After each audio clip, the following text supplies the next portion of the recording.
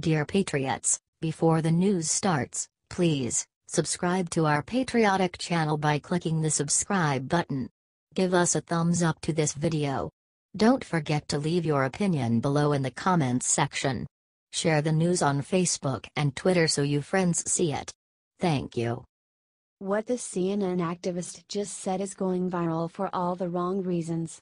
This will ruin them. Symone Sanders recently went to protest the fact that Colin Kaepernick is still unemployed. She is protesting the fact that Kaepernick is a symbol for Black pride.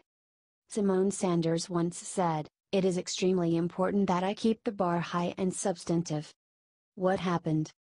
When Symone Sanders exited the Bernie Sanders campaign, she said she was proud of the work she had done for Bernie. She came on with the campaign after Bernie Sanders was feeling heat from the Black community, the result of Black Lives Matter public attacks on the candidate popular with young voters. Sanders' job was to bridge the gap between BLM and the Sanders campaign by using her ethnicity to wash away their concerns. To many, namely CNN, she was a successful pawn.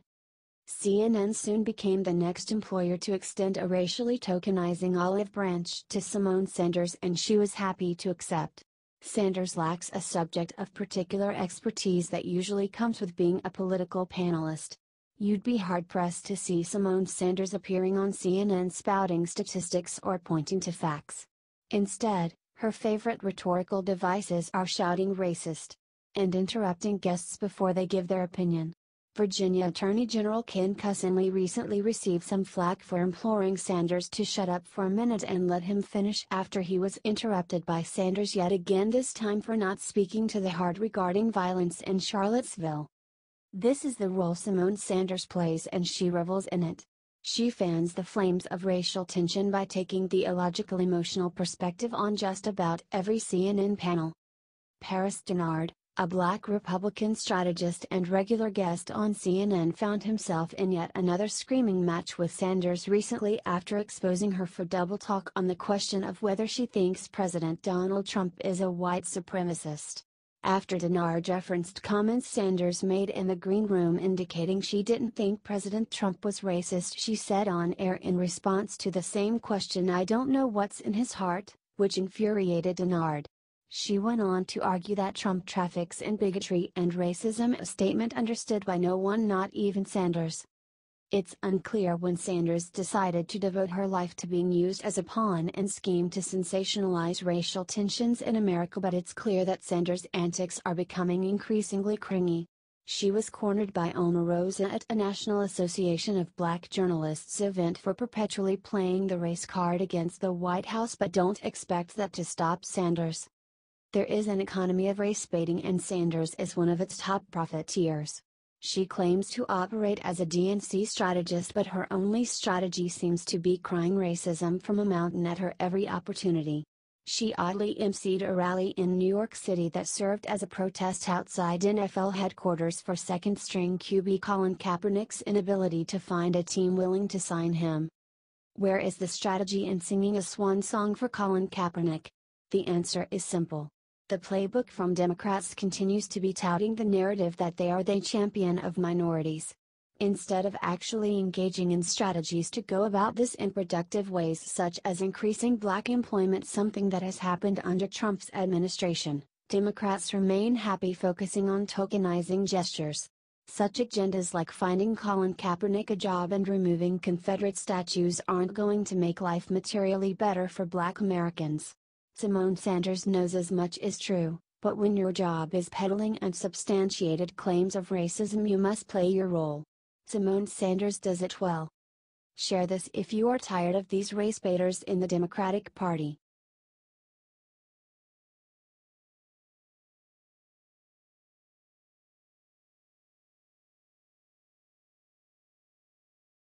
Roger Stone just said the one terrifying thing Trump must do to drain McCain and Flake and Corker.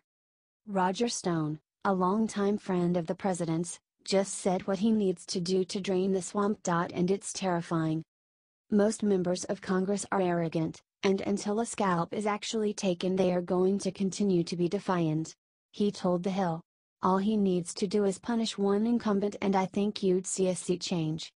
That's right, he said at scalp. I can hear it now, can't you? He referred to scalping, a Native American method used in warfare. I'm just waiting for the liberals to start protesting how Trump's allies are somehow making fun of Native Americans.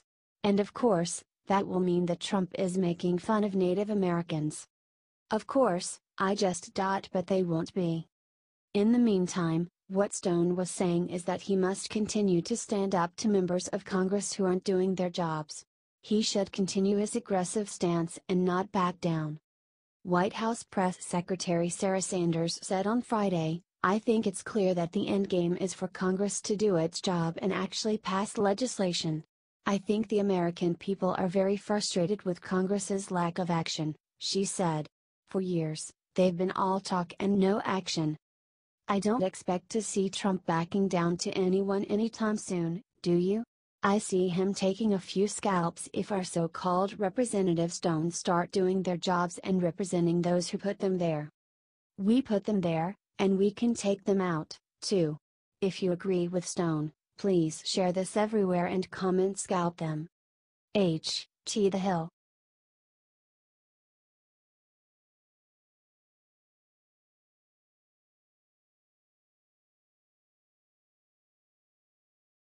Liberal media calls man a white supremacist for saving the life of a rabbit. A video went viral of a man saving a rabbit from the California wildfires. It was a nice display of humanity. However, according to the black-centered liberal website The Root, the video was an act of white supremacy. Damon Young of The Root wrote an article called "The Video of the Man Saving the Rabbit from the Fire Captures Everything Wrong with Whiteness in 30 Seconds." This man was basically Jesus saving the bunny from eternal damnation. And when you see a video of Jesus snatching a bunny from the devil's grasp, the least you could do is share it on your timeline with a hearts emoji. It's also maybe the whitest thing I've ever seen, writes Young. And these eyes have seen the pinnacles of whiteness, including a pretzel and pepperoni casserole at a holiday potluck when I was a teacher and the peak Appalachian tailgates outside of Heinz Field whenever Kenny Chesney is in town. But not only is it the whitest thing I've ever seen this week, it manages to synopsize everything problematic about white people on both a macro and micro level in 30 seconds. This clip does such a great job of articulating whiteness that it should win a MacArthur Genius Grant, writes Young. Young goes on to compare black people with rabbits. But let's forget about the big picture issues for a moment. Instead, let's focus on the actual act. It was brave. It was fearless. It was valiant. It was altruistic. It was everything good about humanity. But when witnessing the act and the fawning over the bunny rescue, I can't help juxtaposing the feelings expressed about this bunny with the feelings generally expressed when black people are in grave danger, he writes. Does this seem too stupid to believe?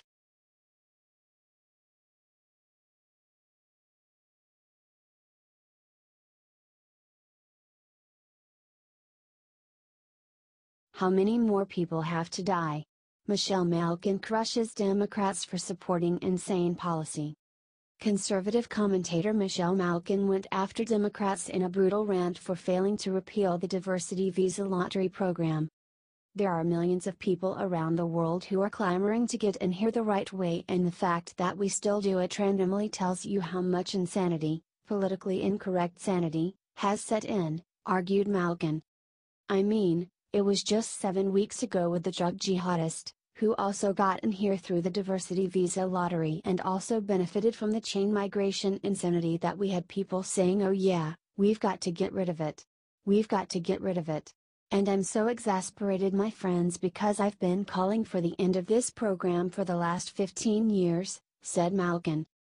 We should value citizenship and entry into this country much more than we have been, and both parties have shrugged their shoulders. There have been legislative bills, stand-alone bills, to eliminate the diversity visa program for the last 15 years. They've gathered dust, argued Malkin. The SAFE Act, before the House Judiciary Committee in 2011, just sat there doing nothing.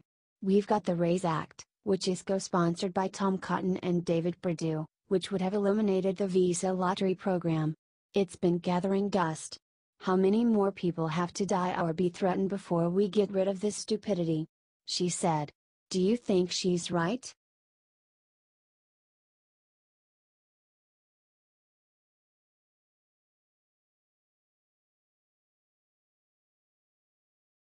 Something very sad just happened to Omarosa Manigault, and CNN is celebrating. Apprentice star and White House official Omarosa Manigault was a fan favorite after she trashed Joy Behar on The View. But unfortunately, she is now out of the White House. Omarosa Manigault Newman resigned yesterday to pursue other opportunities. Her departure will not be effective until January 2018. We wish her the best in future endeavors and are grateful for her service, wrote Sarah Huckabee Sanders in a statement. The media immediately celebrated her being fired. CNN political commentator Angela Rye targeted Omarosa for being a black woman. Brooke, I'm going to do what you can't do, and what April and Symone are too good of people to do, and that's just be petty for a minute. Bye girl. Bye. We did it already on the podcast, April. Bye, honey, you have never represented the community. You are skin folk. We don't own you like Zora. Goodbye. Good riddance. Goodbye. Deuces, shouted Rye on CNN. Urban radio host April Ryan immediately spread rumors that she was fired. Sources say General Kelly did the firing, and Omarosa is alleged to have acted very vulgar and cursed a lot and said she helped elect President Trump. The word is a General Kelly had it and got rid of her, tweeted Ryan. According to multiple sources, Omarosa did not resign. She was even escorted out of the building and off campus, tweeted Ryan.